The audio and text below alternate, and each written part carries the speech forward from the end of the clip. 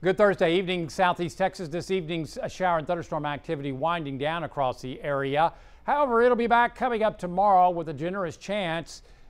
Lower chances are expected this weekend, but they're not zero. And then it looks like by the middle to latter part of next week, high pressure will build in, and that means hot, humid, dry weather conditions. Scattered showers and storms expected coming up tomorrow. Highs lower 90s with triple-digit heat indices once again.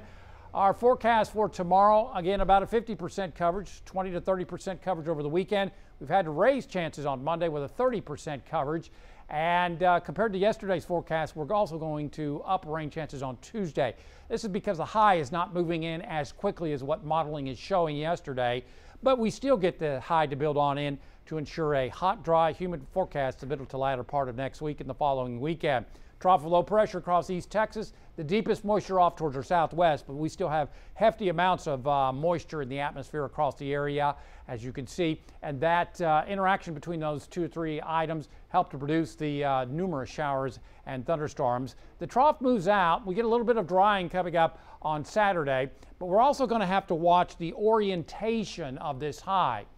Because the high builds, we get kind of a slide. So we may see some disturbances trying to come in on this side of the high and interact with this moisture coming up on Monday. So that's why I'm going to go with a 20 to 30% coverage. Then after that, sayonara, as the high builds on in, kicks the moisture out, and it looks like dusty, hot, humid, and dry across the area the middle latter part of next week. So rain ending tonight. We'll see decreasing cloudiness, some patchy fog possible overnight with lows in the low to mid 70s. Then tomorrow, about a 40, maybe 50% coverage as the sea breeze works in off the Gulf of Mexico in the afternoon. On the Gulf of Mexico, slightly choppy seas around 2 feet in your coastal marine forecast tomorrow. We'll see south winds at 5 to 10 knots, water temperature 89. Our forecast tonight, rain's winding down.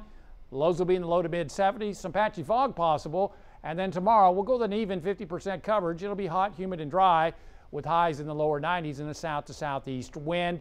After Friday, again, lower chances. We have had to raise chances on Saturday. I had a 20% coverage yesterday, but the moisture is not moving out as quickly as what we saw yesterday. Highs rebounded to the mid 90s Monday and Tuesday. And again, because the ridge of high pressure is slower in moving in, we've raised chances just a bit higher Monday and Tuesday. And then after that, high pressure takes hold, and that will certainly warm us into the mid 90s here in the Triangle, probably the upper 90s as we finish out next week and head into the following weekend on a dry note. Download our app, follow us on Facebook and Twitter, and as always, there's more weather at 12newsnow.com.